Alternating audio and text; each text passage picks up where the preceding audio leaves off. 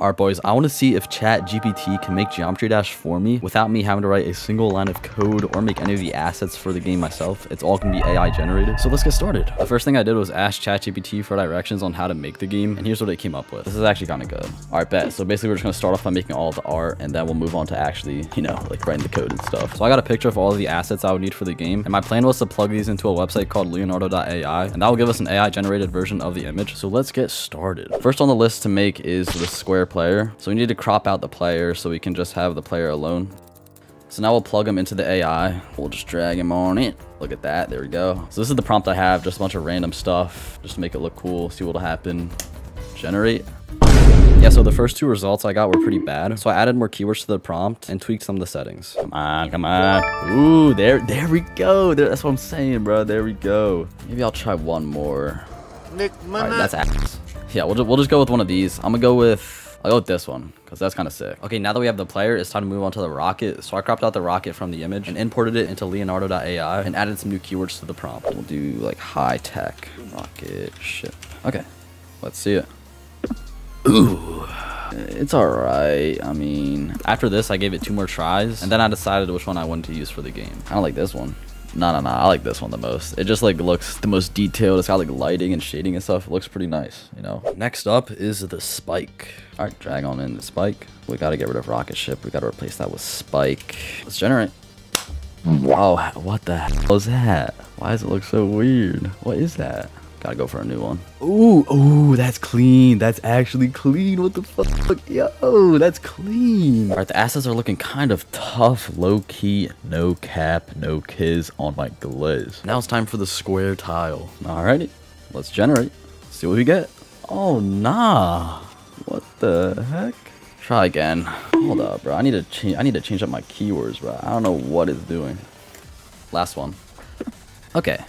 There we go. That's not bad. You know, I'll take this one. So I used the same image generating technique to get the portal, the backdrop, and the floor. And then it was time to start working on the game. First order of business. We need to make the floor and the background.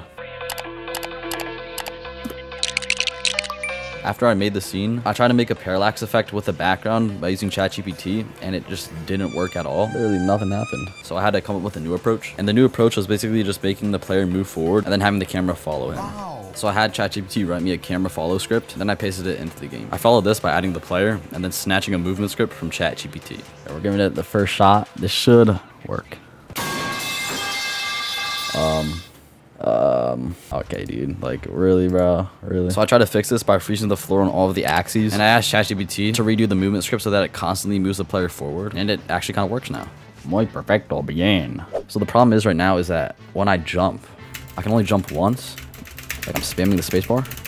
It doesn't let me jump again after I jumped that first time. Oh, the floor didn't have the ground tag. Oh, that's my bad. It should work now. That's my fault, bro. There we go.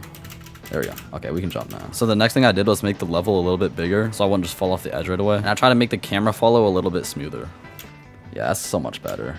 Okay, so the next thing it wanted me to do was make it so the player like respawns when he hits the spike. So let's do that. So now we can just place spikes right in the scene, I think.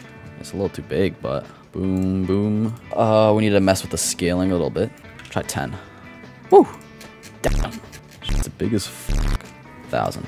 That's actually almost perfect. 465. Perfect. Watch. Ooh! Alright, so now I got spikes. Let's go. The next thing I did was give the spike a box collider for collisions. We need some actual logic for this spike. So let's ask good old ChatGPT. Alright, let's see it. So this is the script it gave me. I mean, this will work, but I need to switch the spike to a trigger collider. But handle player death isn't a method that actually works or like does anything yet. So let's get ChatGPT to fix it for us. And then we'll paste that in. Got the new script for the spike. Then I asked ChatGPT to finish the game manager script and did all the necessary stuff in the hierarchy. And then I gave it a test. We should die and respawn. All right, let's go. Now I need to make the player flip 180 degrees when jumping. So I kindly asked ChatGPT to do that for me. And you know, it started spitting out that juicy code. Then I pasted it on in. And here's what happened. Oh, okay. No. Why does it do that? Yeah, so I believe Mr. GPT misinterpreted my prompt. It just thought I wanted the player to invert on the x-axis every time it jumped, I guess. I don't really know. So, of course, I gave it a new prompt and hoped that it would fix it. I kind of like that's kind of sick. It like does a little launch forward. It does a flip and then it jumps. Oh, snap. What the heck? Oh, shit. Eventually, I figured out what I was doing wrong. It has to do with controlling the player with physics and rotating it at the same time. But after giving it this prompt, everything was fixed. Okay, that's what I'm talking about. It kind of works. Only problem is it doesn't rotate quick enough and it rotates backwards. But of course, ChatGPT was there to clutch up. Ew, that is clean. Let's go. Implement square tiles. Okay. The thing is, like in Geometry Dash, when you run into a square, you die. But if you land on top, you obviously live. Unfortunately, I didn't really know how to do this. But lucky for me, ChatGPT does know how to do it. Boom, we die when we hit it. We can jump on it. Beautiful. Following this, I started working on the level, and it was pretty fun testing certain parts. It's possible. We got a decent level going on, and now I think it's time for the rocket. But in order for the rocket to work, we need a portal. So I added the portal, and then I thought of a plan on how I would achieve the rocket effect when entering the portal. So we switched the sprite to this, and then give it a completely new movement script. Okay, so I took a really bad approach to implementing this rocket mechanic. I'm not going to get into too much detail, but it took me a lot of prompts and adjusting all the scripts in order to make it work. And it took way longer than it had to, but you know, it doesn't really matter. All right, there we go. It's a bit of a problem with the rotation, but we can fix that. After some trial and error with ChatGPT, I got it working. There you go. Perfect. All right, now we need to actually finish the level though. So after I finished making the level, I was super excited when I remembered that I needed to add sounds to the game. Oh wait, no, I need to add sounds. I'm on this website called Melobytes where you can do an AI image to song. All right, here's what I'll do. I'll take an image of the game. This is a good screenshot of the game, I think. So we'll go to snipping tool for a quick little snip, you know what I'm saying? And there we go. That'll be our screenshot. All right, create a song, baby. Oh shoot, what is lyrics type? All right, bro, whatever. Let's do it. Oh, nah. Okay, here we go. Ah! My ears. Bro, what am I hearing? What is this? Perfect. Perfect.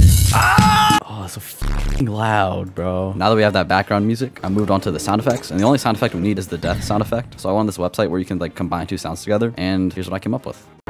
And of course, ChatGPT helped me put the sound effects in the game. I'm not going to show all of it because it's kind of boring. And here's how it turned out. Oh, I'm gonna die.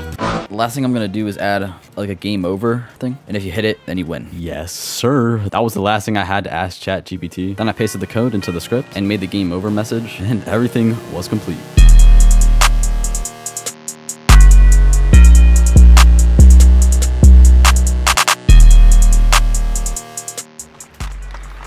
Let's go, and it's clapping. Let's go, we won. Oh my god, guys. Thanks for watching till the end. I really appreciate that. And I would also appreciate if you would subscribe because only 0.9% of you guys are subscribed. I mean, come on, dude. Not cool, dude. Not cool. So yeah, you can play the game on itch.io. I'm not sure why you would want to play it. That's all for me today, boys.